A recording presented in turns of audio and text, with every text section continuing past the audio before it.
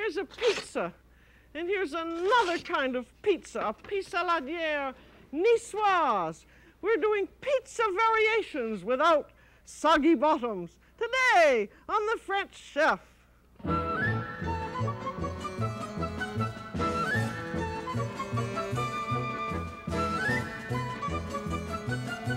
The French Chef is made possible by a grant from the Polaroid Corporation.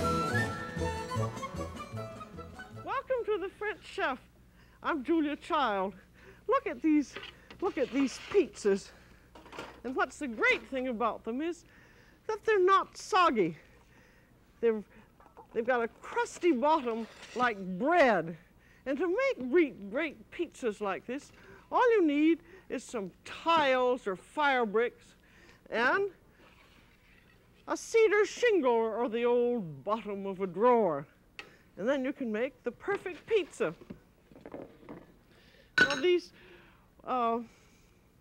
a pizza oven, if you went to a pizzeria, the ovens have a fire brick or tile floor. And the pizza bakes directly on that. And you can duplicate this same effect by using quarry tiles like this. That's spelled Q-U-A-R-R-Y. And these are 6 inches long and 3 inches wide and about 1/4 of an inch thick. And you can buy them anywhere. They're very inexpensive. You just look up in the telephone book under tiles and ask them for quarry tiles. And they're usually red, and they're hard, and they're high-fired, and they just work beautifully. Or you can get fire bricks. These are half-size bricks or fire brick splits. And they work very nicely too. They're a little bit heavy. But the important thing is that they heat up and that they spread the heat. And I'm going to show you how they work. Now just pretend that this is the inside of your oven here, and this is your oven rack. And you've got enough tiles or fire bricks to cover it completely like this. And then you put the rack in the oven and you heat it up red hot, up to 450 degrees. And that's just as hot as tofu in there. And it takes about 45 minutes to an hour, I think, for the bricks or the tiles to get hot enough. And then you have a cedar shingle or a drawer bottom or some woody type of thing. And we'll just pretend that this is the raw pizza dough that you have formed upon this board. And then pretend that this is the oven, and you got your raw dough, and you stick it right in the oven like that, and you go whoosh, and there it bakes right nakedly on those fire bricks. And you can have 2 levels in the oven. You can have 1 level in the upper third and 1 in the lower third of the oven, and bake 2 pizzas at once. And the reason it's so good and it makes such a better pizza is because you've got this hot surface that prevents that soggy bottom syndrome. Now you can make pizzas either out of pie crust dough or out of bread dough, but I think it's more fun to make them out of bread dough because that's more like a pizza palace. But you have the difference in between bread dough, although it's much the same mixture, and pizza dough, in that bread dough is formed into a loaf, while the pizza dough has to be formed into a round thing like this, so that you have to have a dough that you can handle properly so that it will work the way you would like. And I've made up a mixture that I find works very nicely. I've tried all kinds. I've even tried frozen dough, which also works, but I like making my own mixture, so I'm going to give you the proportions for it. We have 2½ cups of all-purpose flour, and if you can get unbleached flour, that's better, 2½ cups. And then mixed with 1¼ cups of unbleached pastry flour, and that's not cake flour. It doesn't come in a box, it comes in a sack. So that makes a total amount of flour of 3¾ cups. And if you can't get the unbleached flour, you can use regular all-purpose. It's just a little harder to work with. So I have 3½ cups of flour in here. And then I want 2¼ teaspoons of salt. That goes in. And 1¼ cups of tepid water. And 1 package of either fresh or dry active yeast dissolved in 1/3 cup of water. And you can mix it by hand if you want to, but we've done it by hand so much I'm going to mix it by machine. And if you have a heavy-duty machine like this type with a dough hook, you find that it works awfully well, and it's particularly good if you're going to say double the recipe or going to make a whole lot of pizzas.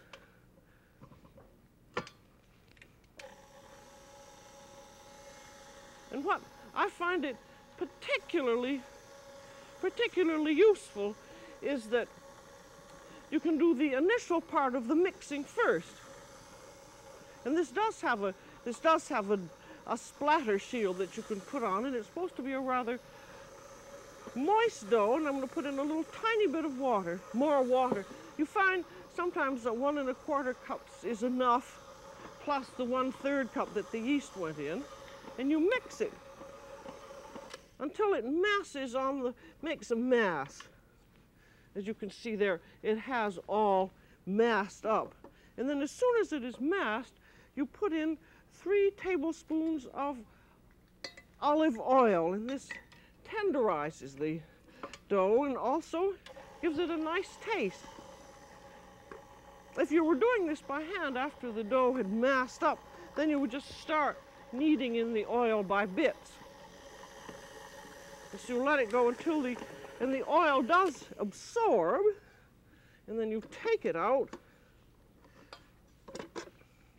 and then you finish the kneading by hand,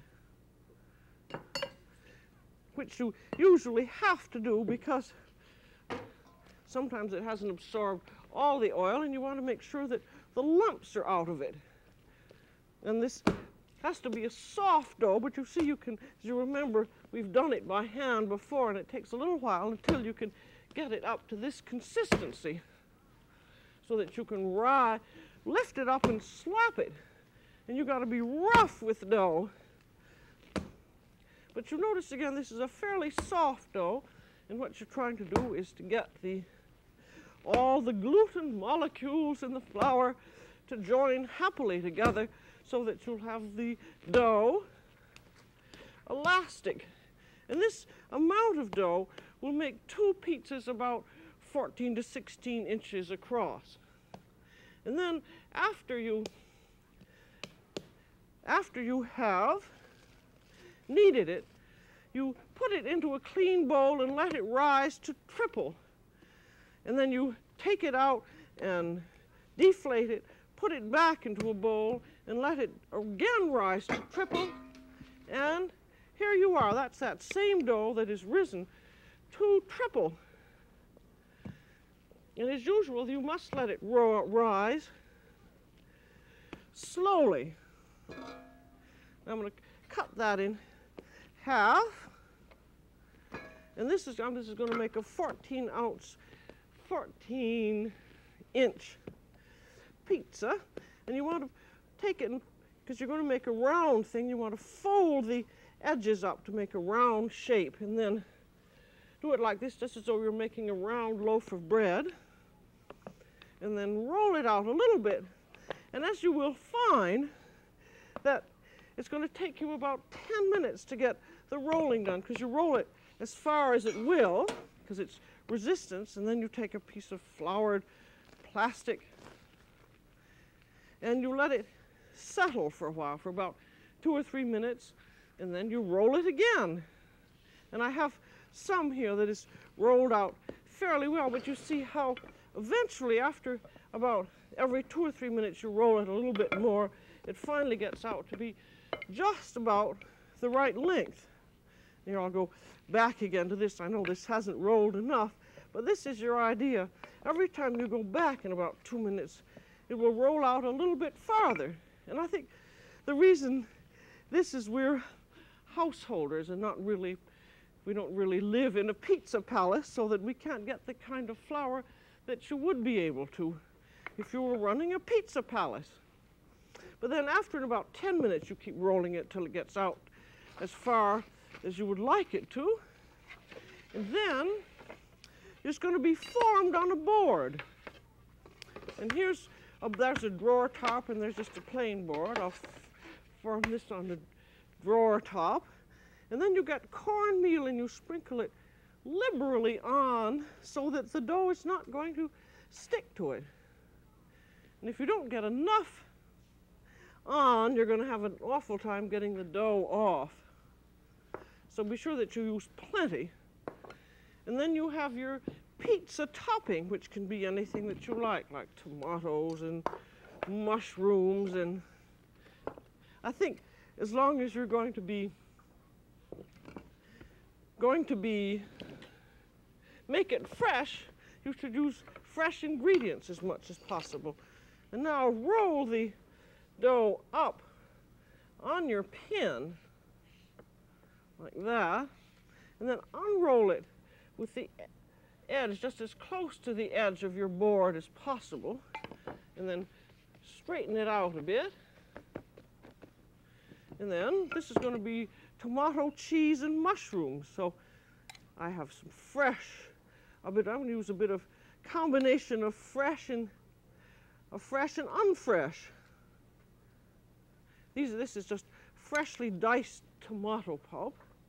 I had a lesson from a Sicilian pizza man in Nice, and he made awfully good pizzas, and he said he never used a real tomato sauce. He used a mixture out of season, and these are some Italian plum tomatoes because they have a good taste. And then I'm going to put in some mushrooms and a little olive oil in them, because that will give them a little more taste.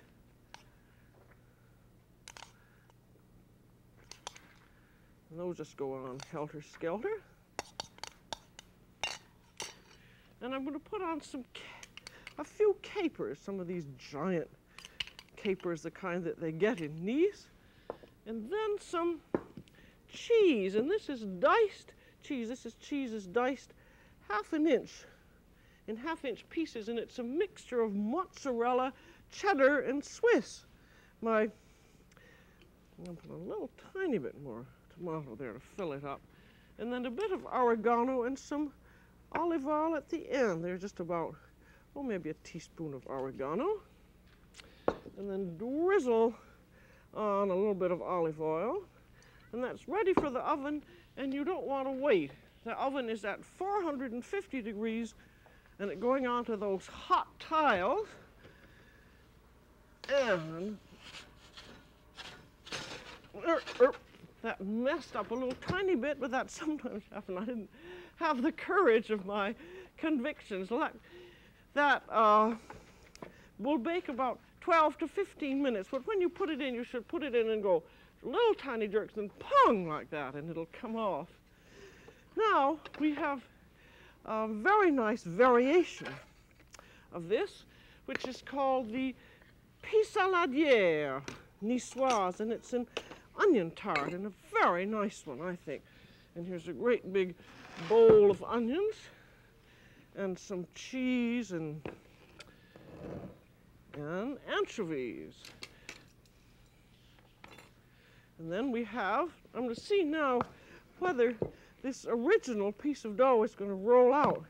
And luckily I have a spare in case it doesn't. I'm going to go back and get my better pin. I enjoy using this plastic pin, but sometimes it sticks a little bit. That's rolling pretty well. But you have to keep flouring, and a lot of the pizza directions, they say that you can pull and stretch it, and I don't find that works very well. I prefer this method much the best. Now I think that's ready to go. I'm going to first put on the cornmeal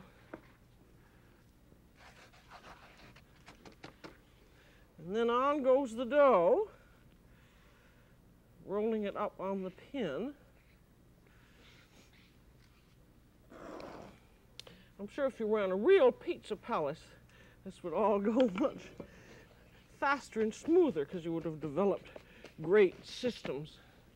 And then the onions go on.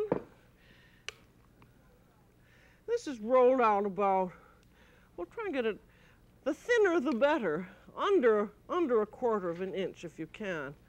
And these are just onions that have been cooked very slowly in the oven, in a 350 oven, just with olive oil. And the nice thing about it is you cook a big batch of them and you can freeze them and then make pissaladières anytime you want. And then on we have some anchovies. If you had those fresh anchovies from Nice, that would be very nice. This seems to be a spécialité of Nice, the pissaladière, but it's just so good. And it's also good if you don't want to make the bread dough. Even a ready mixed pie dough can be used, and you can do it just exactly like this. I'm going to put on a few little olives. These are just canned, sliced olives. In Nice, they use whole olives, but if people don't realize that, they can break their tooth on an olive pit. And here is a mixture of Parmesan and Swiss cheese, and a little bit of, again, a little bit of oregano. Some people don't put on anything, and again, a little bit of olive oil. Or you could use the oil from your anchovy can. So that is all there is to the pissaladière niçoise. It's very much like a pizza, just it's a purely onion flavor. So this is to go immediately into the oven, and while they're cooking, I'd like you to see an outdoor pizza palace in Nice. It's in a great big open market, and take a look at it.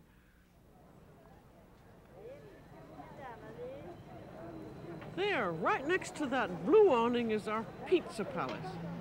And what's wonderful, when you market in Nice, in the early morning you can have pizzas and pissaladières for breakfast.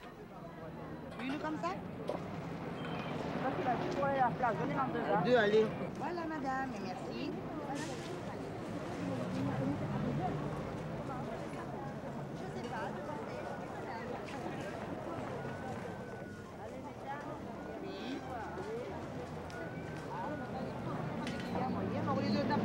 Je sais pas, Ah oui, c'est terrible, c'est terrible. Voilà. Mais voilà, je veux un de chaque. Voilà. Non, mais ça, c'est tout fait chez vous.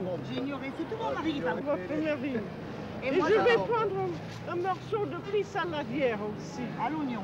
Voilà, À ça c'est la vraie l'oignon. histoire. hein, Ça l'oignon. dans un autre paquet, parce que Dans un ça, autre je vais paquet. manger. Voilà. Well, those were the outdoor pizzas, and here is our indoor version. There's the pissaladière, and here's the pizza.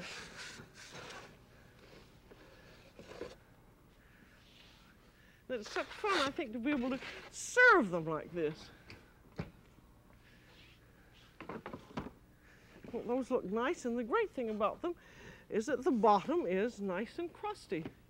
Now, in the Nice market, we also ran into another spécialité niçoise, which I've never seen before, called a socca, S-O-C-C-A.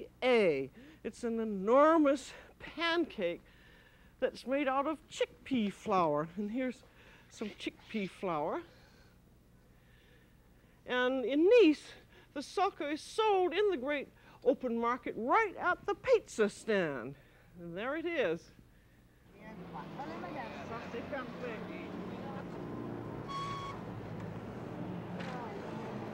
For ages and ages, this has been the delivery system, always by bicycle, and about every half hour, a fresh batch comes in.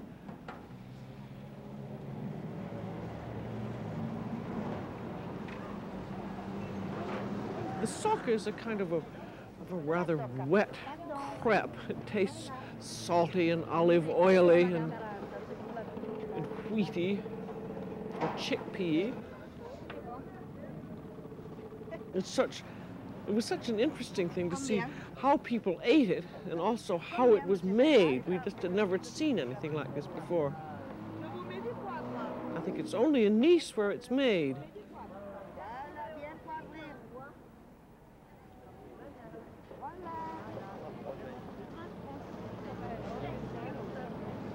Some people like salt on it.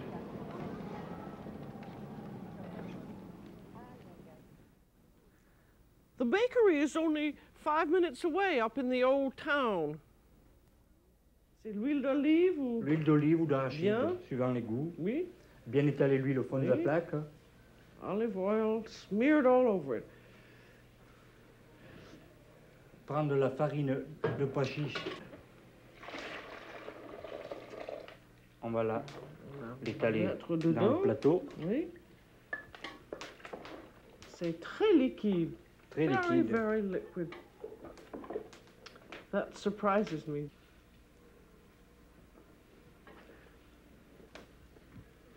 On va remettre de l'huile par-dessus. Lots Relever un peu Lots d'huile. of oil. Il y en a beaucoup d'huile, Beaucoup n'est-ce d'huile. pas? Oui. À peu près un quart de litre Un par quart de plaque. litre, that's about a whole cup of oil. Voilà.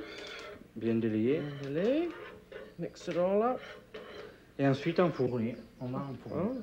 Oh. Ouais, c'est assez simple à faire. Voilà. It's not too difficult if you have all the equipment. On va enfourner. Voilà. Enfourner.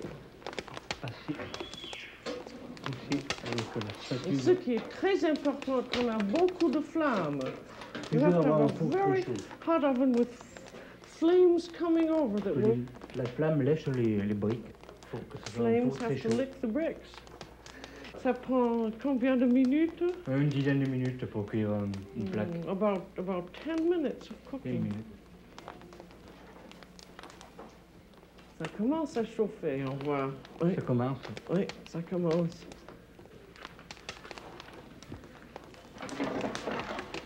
It's done. That took about 10 minutes. Maintenant, Voilà. oh, allons le voir de près. Vous voyez, c'est comme une Oh forme oui, de crêpe. oh oui, oui. Oui, c'est bien, Très doré. bien coloré, nicely Bien doré. colored. Oui.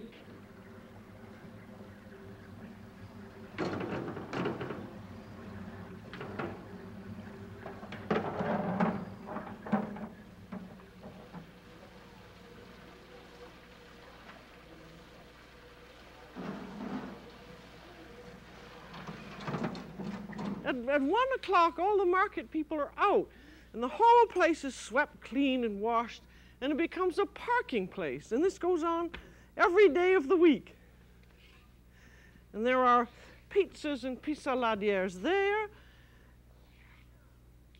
And we're going to do a socca now, because you can do it in the same way as, no, not in the same way exactly, but because we have our hot bricks, we can do it. So you've got, this is a 12-inch pan, and it's a no-stick one, and there's some olive oil in. And then we have the chickpea flour, and this you can get at health food, nature, and organic type stores, and sometimes in Italian markets. And it smells and tastes just like chickpeas. And I have 3/4 of a cup in there, and I'm going to put in 1 cup of water, and then we have about a 1/4 teaspoon of salt.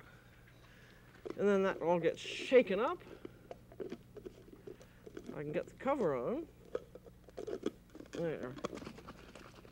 Well, that doesn't seem to do very nicely. Well, didn't take time to get the cover on. Well, anyway, it gets strained in.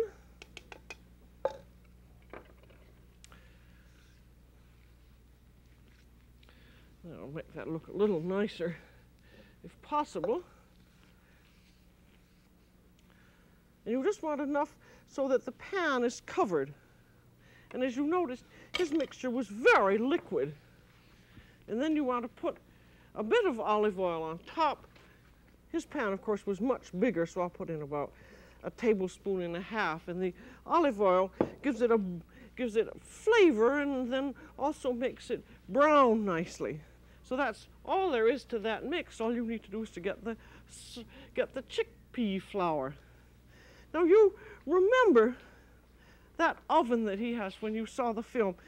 His oven had the hot tiles, or the hot fabric floor, and then it also had the flames which licked over, and you can do the same kind of thing by having your hot tiles, and you put it in the oven. Wait a minute, I think I have one in here actually, so I want you to see how it goes.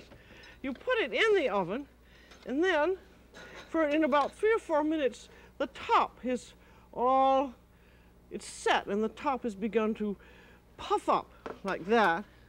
And then, to get the flames licking the floor, you use the broiler. And you put it in the broiler for 2 or 3 minutes until it's nice and brown. So there you are. And this is burned typically a little bit on one side, just the way his had. There, I'm going to put this other one in so it can go. But I think it's a very nice dish. And it's certainly very simple to do, and I'm going to show you how to serve it indoors.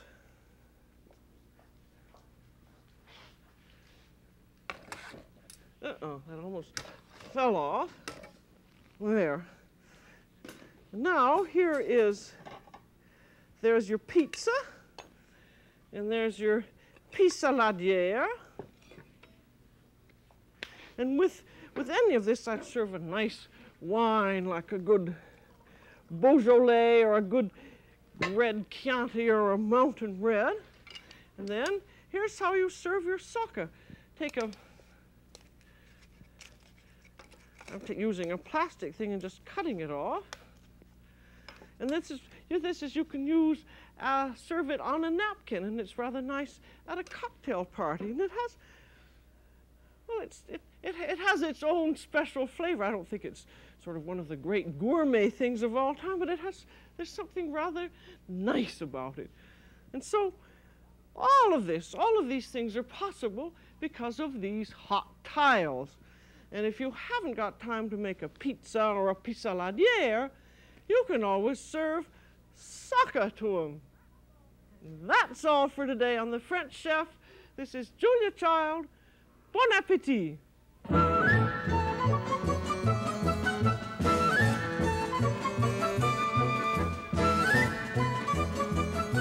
The French Chef has been made possible by a grant from the Polaroid Corporation.